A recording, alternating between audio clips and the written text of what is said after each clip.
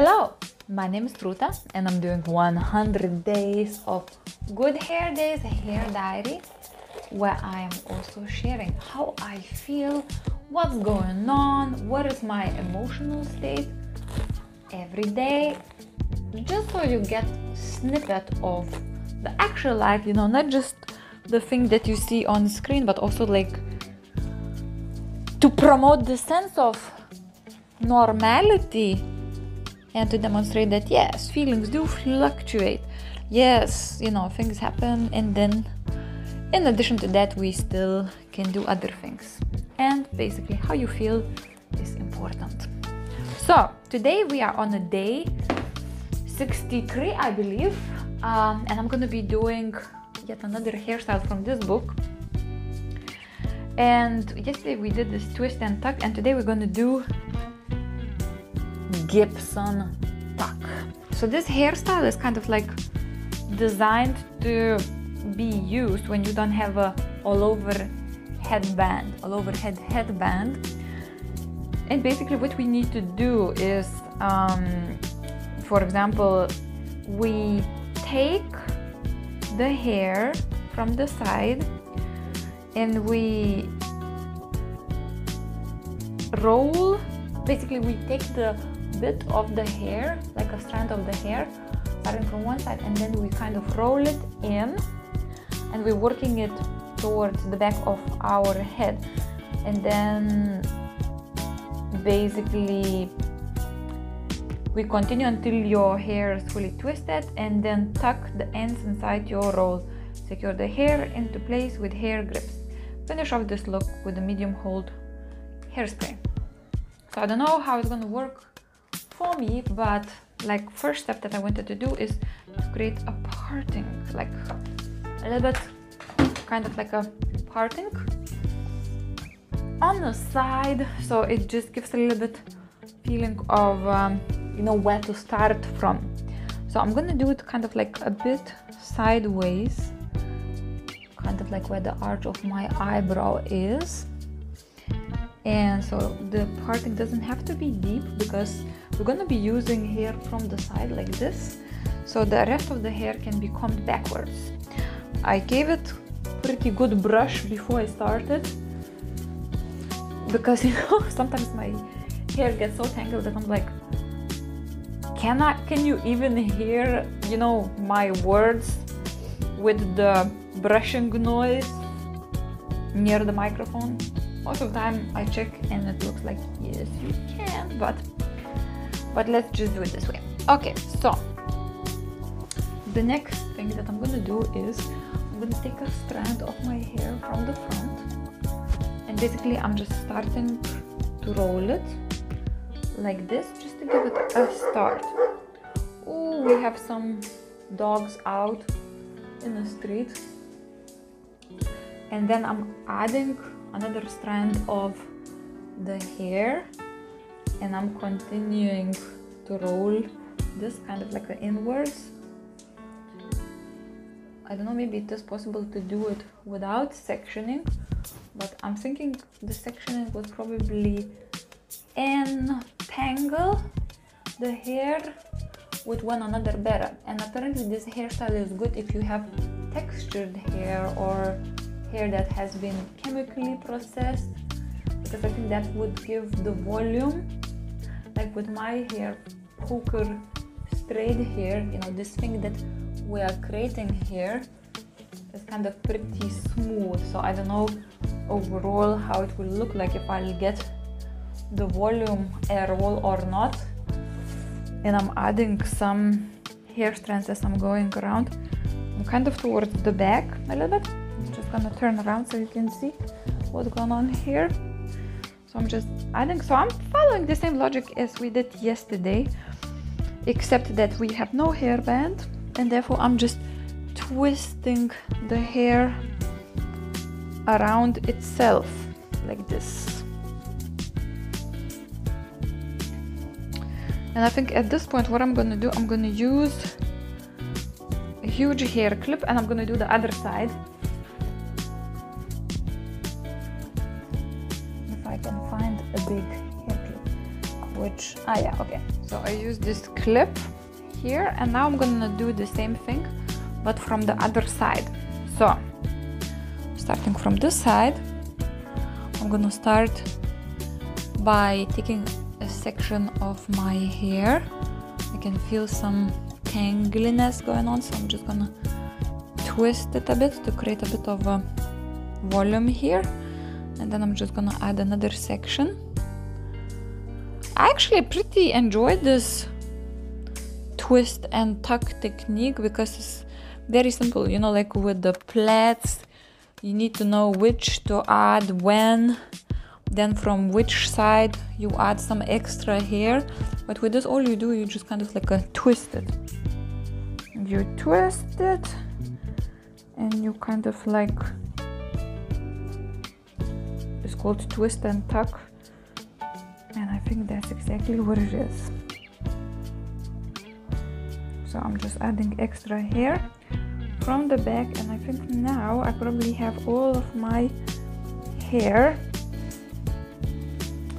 twisted. So now, actually I'm at a bit of a loss on what to do because my hair is pretty long. Maybe I needed to twist it from the bottom, but no, probably that wouldn't work. So I have this twisty thing here, and I have this twisty thing here. Let's see what we can do if we kind of like finish the twisty action and then created something where we could tuck the hair at the back like this. Okay, let me check first of all before securing it. Right. Yeah, I think that's probably what we're gonna go with. So now with all of this twistiness, I have 4 hair grips, and I hope this is gonna do the trick. I have some extra hair clips on the ground if I need it, but I usually like to keep it to a minimum.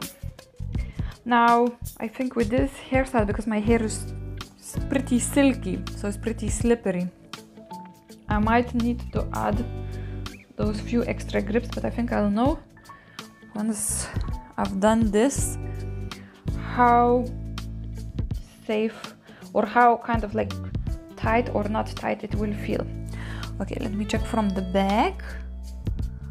So from the back we have a, well, actually it looks pretty nice. I suppose you could add some flowers or something if you wanted. How about, let me check actually, maybe I can pimp it up a little bit with my famous original hairband, which I got when I went with a friend of mine. So if I add this at the back, what would it look like? Maybe I should put it on the front rather than back. I think some flowers in here would look pretty cool, but I feel like I don't know, I feel like I'm doing a little bit too much of a floral combination today, so maybe I'm not gonna do that. But what it would really look good if you have some flower or something, you could attach it at the back. Let me check, I must have something like that. So I actually found extra accessory that I think we can use in this kind of multicolored like elements of my tunic today. And I actually decided I'm gonna add some extra clips just because it feels like if I move too much, this all big beautiful thing is gonna fall apart, and that's never a good thing. The only thing that I need to make sure is when I put all of these clips in the evening, I need to remember how many did I have in so that I don't forget to take any of them. So I added 2 extra clips, and I think that should hold it. And what I'm gonna do with this, so this one is gonna be purely decorative purpose. So look, it's kind of like this. And what I'm gonna do, I'm gonna slide it in at the back, just above where I secured my hairstyle, and basically I'm just gonna keep it there. So it's gonna be like a decorative, it's like a brooch, I suppose. It looks a bit like that, and it just adds a bit of a color to combination, like so, something extra to distract from the clips. Even the clips are actually, these golden and silver looking ones, they're pretty neutral and they look decorative, but I think it's nice to add that thing in too. So this is the hairstyle for today. Actually, I'm finding that I'm already memorizing some of the hairstyles, and I'm like, yeah, once I finish this 100 days challenge, I'm gonna be using this, I'm gonna be using that, I'm gonna be using this. So there are lots of things, and I think I will also be able to kind of tell to myself, okay, this one was pretty easy to make, and at the end of the day I would have done all of them better or worse, but you know, some of them are easier, some of them are not so easy, and I think it depends on your hair as well. So with some simple accessories today. And how I feel much better. I feel like I rested more now, and I feel, well, I still feel like I need to do some chilling. I've been also looking into my human design. Human design, for those who are familiar to astrology, something like astrology, but there are a few systems combined together, and it is to do with recognizing your energy type, your aura type. I'm projector, so my design is not created to do 9 to 5 or to have a sustainable energy long term anyways. My energy type is for guide, coach, advice and lead. So it's kind of designed so that I take short intensive tasks which needed to guide the force, and then I go back and I rest and I study and I learn, and then I come back in with my knowledge and do that. However, that requires invitation. So if I do that without invitation, I'm just basically expending my energy to the directions, to people and the situations that are not gonna really appreciate that.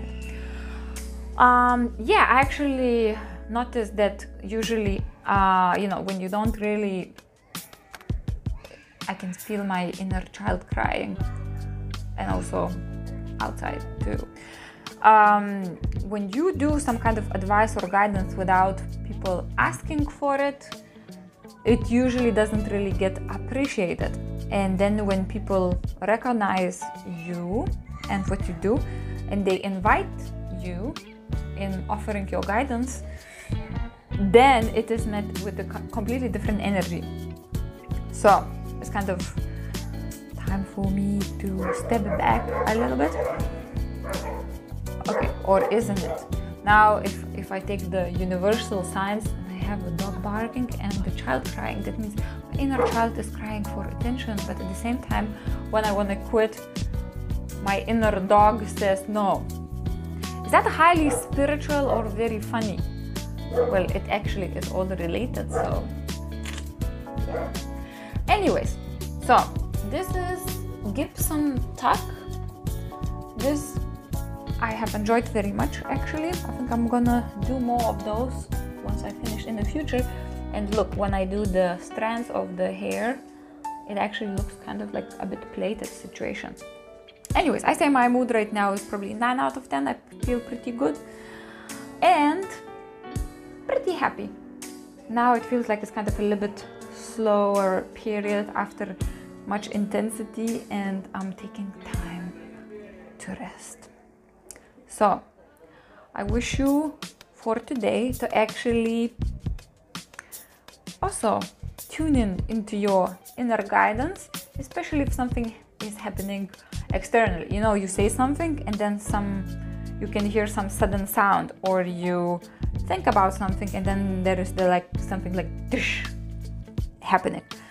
When that happens, like kind of like a distraction, you start to think certain direction, but then there's something in your environment comes in and does this, that means no, stop that direction. So if I started to say, should I quit and step back, and then suddenly the dog starts to bark, what does that mean? No, whoa, stop, go back, no, you are thinking, but that's not the right direction. At least that's how I interpret it. So what's your interpretation of what's going on in your life? Tell me. So, and apart from that, enjoy your day and your evening and your inner guidance. Thank you for watching. I will see you tomorrow. Bye!